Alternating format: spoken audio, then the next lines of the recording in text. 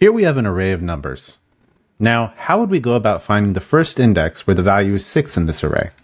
Well, we would just use num's findIndex, and then we would look for the one that equals 6. And we find it's at index 3, 0, 1, 2, 3. Easy, right?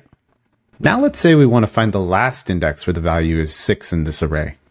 How would we usually go about this? Well, we'd have to loop through it.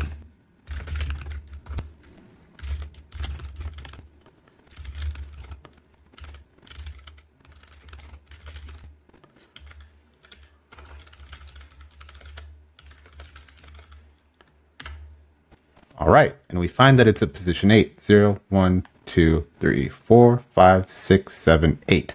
And this is fine, but it's long. And that's why, since August 2022, we have findLastIndex. Using findLastIndex, I can replace all of this code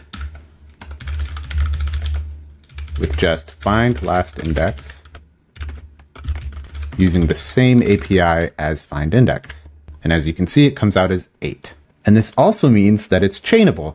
Let's say I only want to filter the things that are positive.